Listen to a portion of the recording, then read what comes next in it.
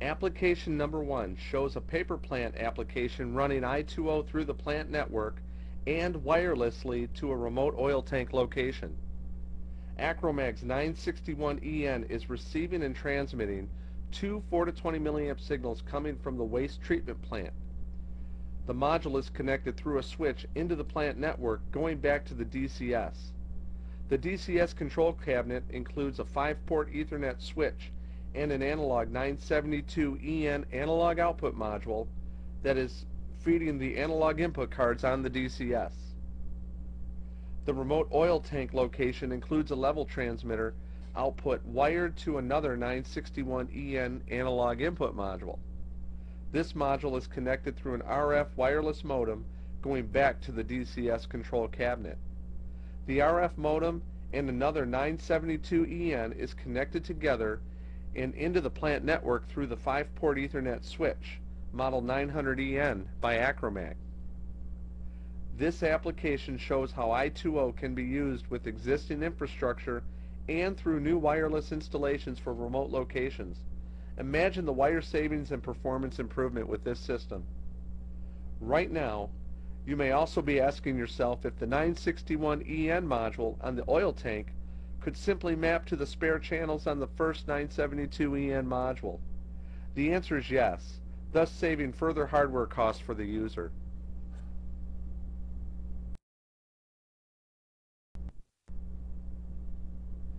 Application number 2 is showing how I2o can be used for remote pump control applications. Again, the use of wireless RF modems and Ethernet switches are shown with Acromag's I2o hardware. You'll notice the Modicon 984 architecture is controlling the pumps through its discrete I/O cards combined with the I2o technology. In this application, the use of digital communications such as Modbus RTU or Modbus TCP/IP was not an option. Another interesting point with this application is how similar it is to a standalone data acquisition system. If you replace the Modicon 984 with a video graphics or chart recorder, the I2o solution becomes a very affordable and distributed data acquisition system.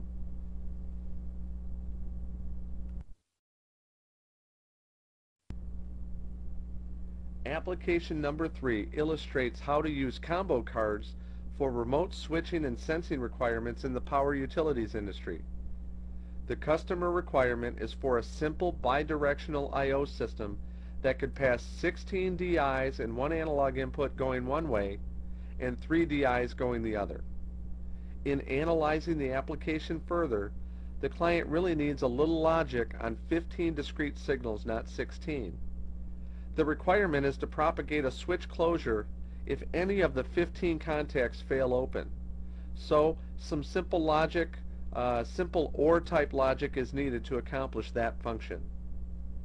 One other requirement for the system is the switching and sensing of 125 volts DC and 48 volt DC logic.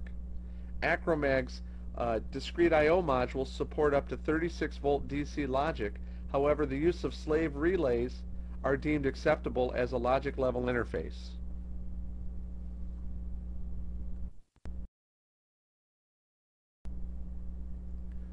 The solution to application number 3 is through the use of two 951EN combo modules with I2o. Combo modules allow the user to send up to 2 analog signals and 3 discrete signals both ways. To solve the logic OR requirement, all 15 normally closed relays are placed in series and wired to only one discrete input on the 951EN combo module. In this case, if any of the 15 normally closed relays or wiring breaks open, the discrete input module will see a change of state and propagate a switch change to the output module. To meet the 500 meter fiber optic single mode requirement, Acromag's EIS 408FX-S web managed switches meet the needs.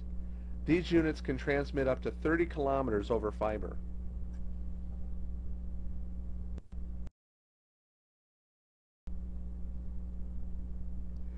Application number 4 shows how to use I2o technology combined with Acromag's redundant fiber optic switch technology. You'll notice the fiber optic switches are placed in a ring fashion. The switch technology will automatically detect if there is a break in communications going one direction through the ring. If a fault is detected, the ringmaster will automatically reroute communications the other direction via the backup path. Communications will self-heal within 300 milliseconds.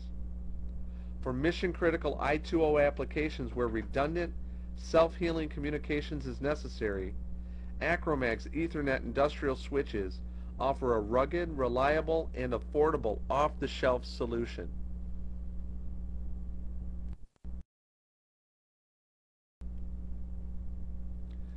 Key points on the i2o Advantage include 4 basic things. First, its ability to work with any Ethernet media.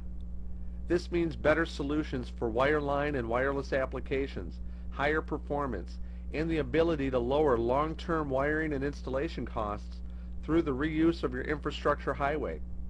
The solution is open, expandable, bidirectional, and fail-safe.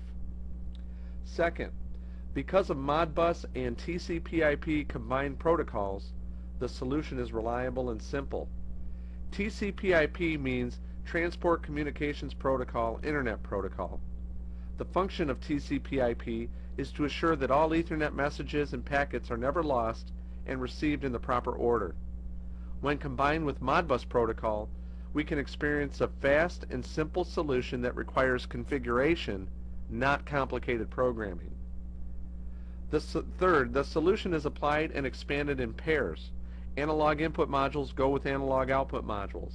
Discrete I.O.s go with discrete I.O.s, and combos go with combos.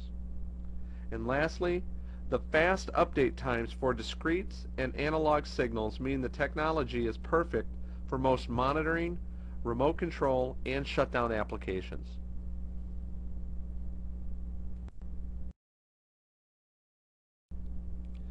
Thank you for your time and interest in Acromag's presentation on the i2o Advantage.